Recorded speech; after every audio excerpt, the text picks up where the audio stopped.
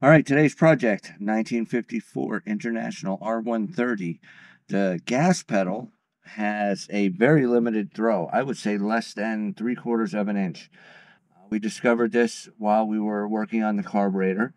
This point is a quick video. One unique thing, the throttle linkage actually goes through the engine block. Never seen that before in my life. If my partner can put it through onto the other side, and then right up to the carburetor. So yeah, there's that. But today's project is get our gas pedal standing.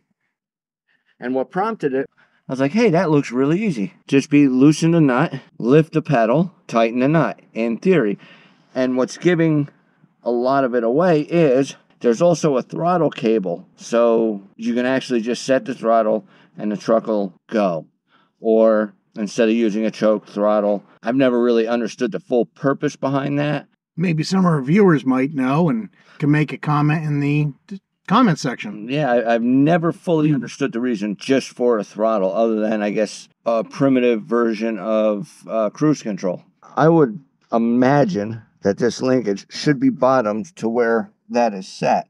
So that tells me over time this is just moved. We're going to quickly loosen, adjust the pedal, and see if we can get a little bit more throw. Let's go into the cab and I'll show you exactly what I mean by this. Doesn't go down very far. I bet you if we loosen that and lift that to where that meets that throttle cable lock, bet you that's going to give us all pedal travel we're going to need. Look at that. So I should go ahead and give it a little snug, and I'll press the pedal.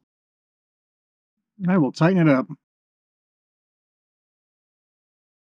Looks like a lot more travel. there is considerably more travel. Oh, considerably. That sends that. That's beautiful. That's the travel that we needed on the carburetor as well.